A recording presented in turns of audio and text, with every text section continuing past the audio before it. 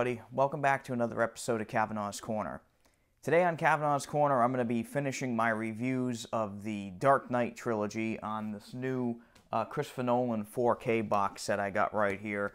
Now, the last two reviews, I've mentioned that I'm reviewing every movie in the Christopher Nolan box set, going kind of in chronological order. I'm doing the first three Batman movies first, and then I'm going through the rest of the collection as they were made. So today I'm going to be talking about Dark Knight Rises. The Dark Knight Rises is the third and final film in Christopher Nolan's Dark Knight trilogy, and I have to say it is definitely the best looking one of the bunch. It's really hard for me to say that because Batman Begins and The Dark Knight were both great looking films, especially on this new 4K format. They looked outstanding. But Dark Knight Rises is definitely the best one. This is definitely reference quality. I would have to say that the entire film, from beginning to end, looked clear. I mean, crystal clear. The IMAX scenes in this are the standout, however.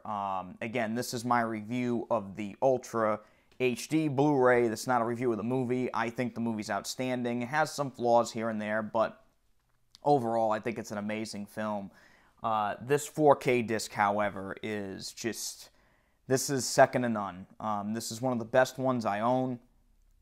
Like I said, the IMAX scenes are hands down. They are a showstopper in this.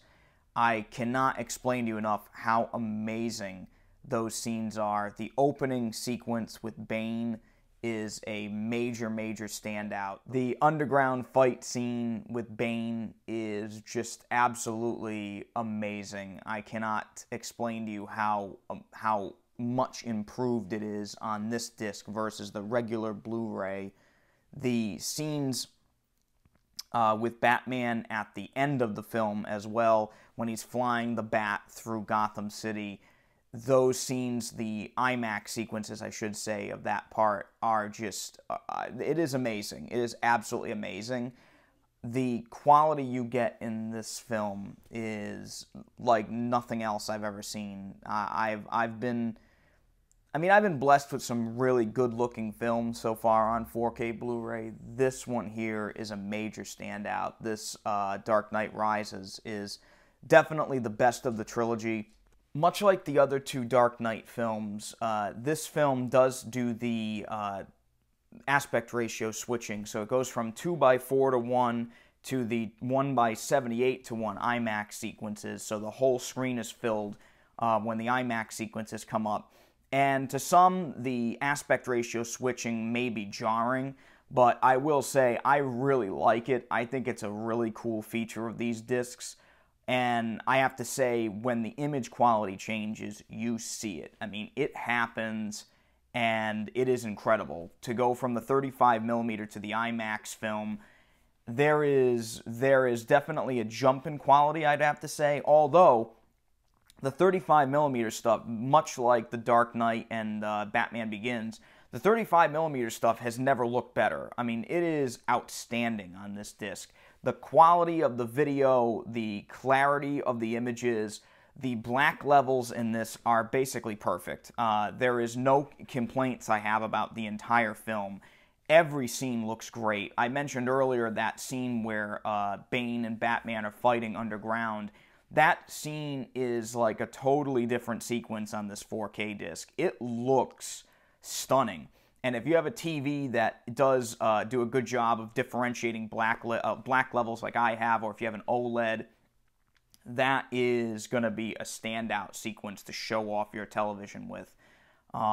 It is truly a masterful film, and this disc is second to none.